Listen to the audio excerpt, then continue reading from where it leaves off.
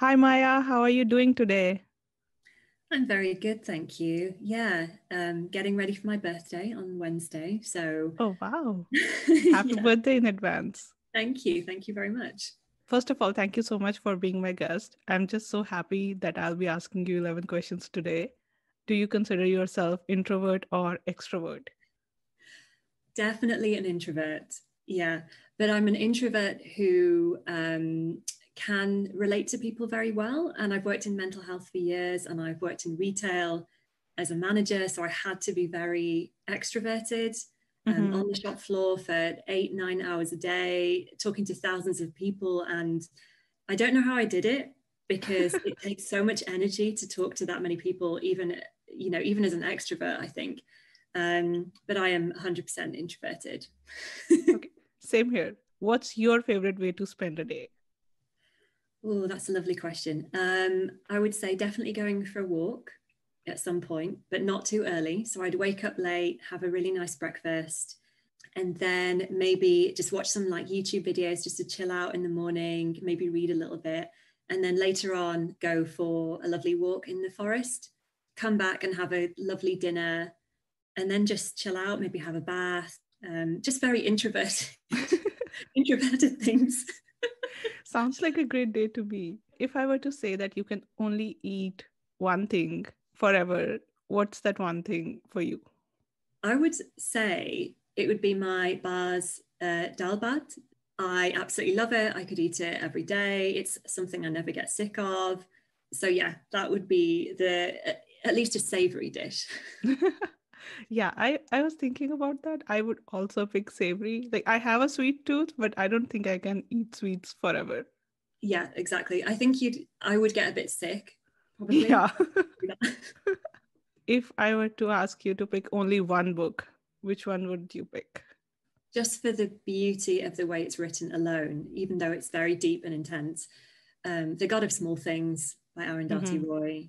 I'm just floored by that book and the way that she's written it. And it would just keep me connected to the craftsmanship of writing. It would keep me inspired. And I just love her as a person and what she stands for. So I would say that. Yeah, it's one of my favorites too. Love that book. What's your most prized possession and why? Ooh, I would say if I had to pick one, it would just be a photograph of my mother and me and my brother, because she died when I was 9. So just that memory would be enough because there wasn't like digital photography or anything in those days. So it really is so prized for me. I can see that photos hold such power, especially the non-digital ones. Like digital ones, you take like 100 and never look back. Exactly. Yeah. So we are in COVID now. We don't go anywhere. But once this is over and we are back to normal, I don't know what normal is going to be after this. Where would you travel first? Could it be abroad? Yeah, Yeah. anywhere. I would say back to Canada. I have family there, but that wouldn't necessarily be the main reason why I would go. I just absolutely adore the country as a whole. I think it's absolutely stunning. And also, as an introvert, you could walk for hours and not see a single person. Whereas in England, where I live, every beautiful place, you always see about 100 other people, because it's quite overcrowded here. So I would go back to Canada. And speaking of travel, if you could time travel and an option to go 10 years into the future or 10 years into the past, where would you go?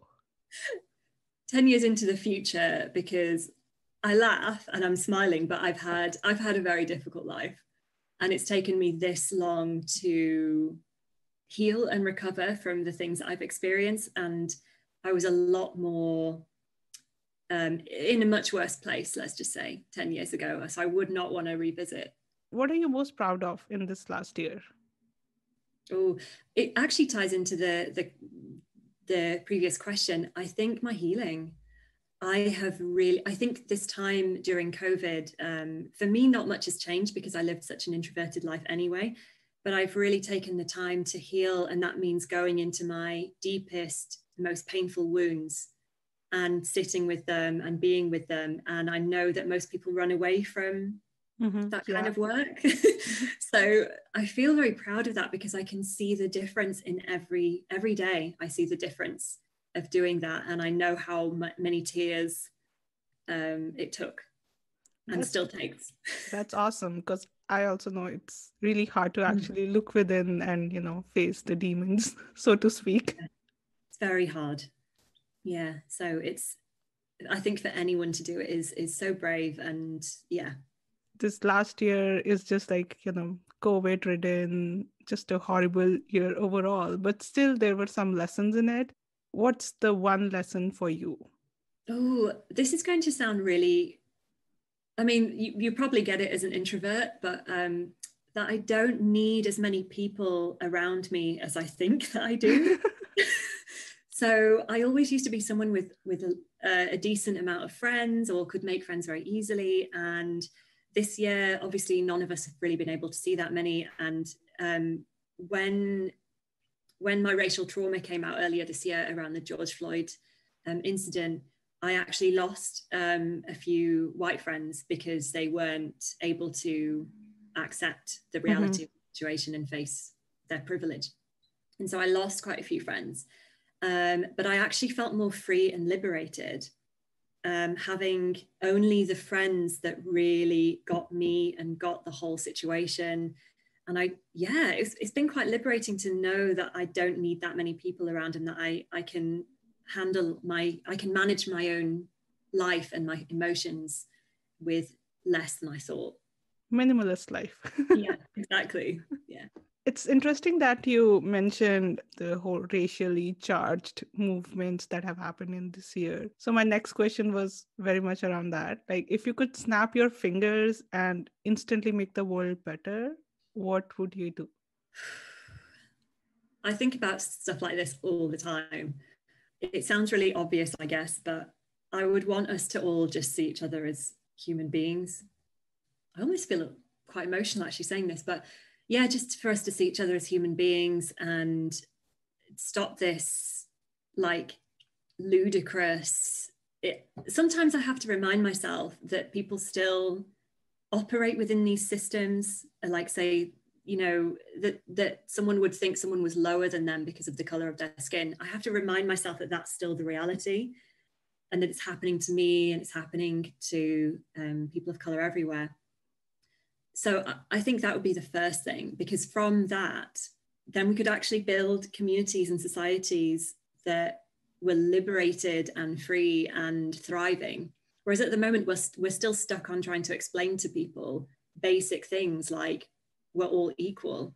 I mean, Yeah. it's basic. So much emotional labor on your part. Yeah, exactly. It's like we're stuck on this after how many years of being on this planet, so. Yeah. And violence against, racially motivated violence would end, and systems would change. So yeah, it would be amazing. Yeah. I would like to see that one day, hopefully. Yeah, me too. Last question for you is, if you were to pick one interesting life experience to share with us today, what would that be?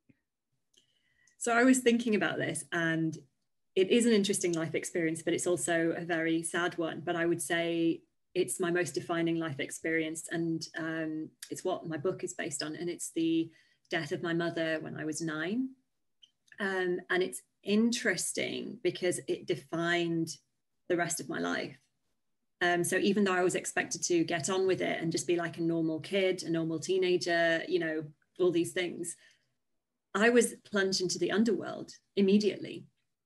I don't think anyone could go through something like that at the age of 9 and not view life completely the opposite to people around them, especially other children, because children are meant to be like really happy, carefree, right?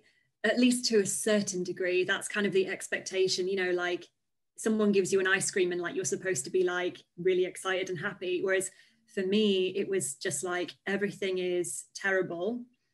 I understand death at this young age, or I have to maybe not understand death, but I have to face death when other kids don't have to do that.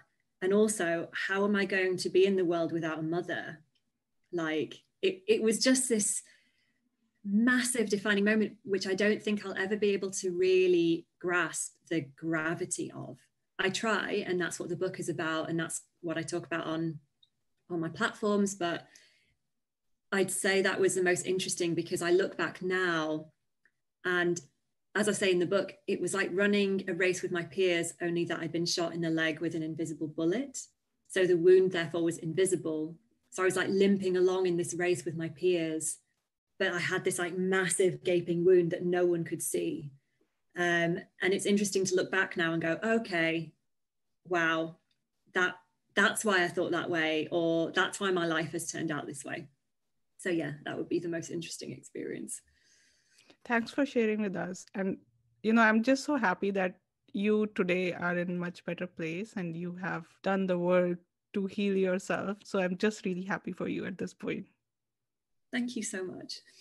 Maya, thank you so much for joining me today. It was really fun talking to you. And, I always feel great when there's another introvert around me because I feel like I am validated. 100%. Thank you so much for having me and asking all these amazing questions and giving me a platform to tell my story a little bit more. Thank You're you. welcome. And I wish you the very best with your book. Thank you. Thank you so much.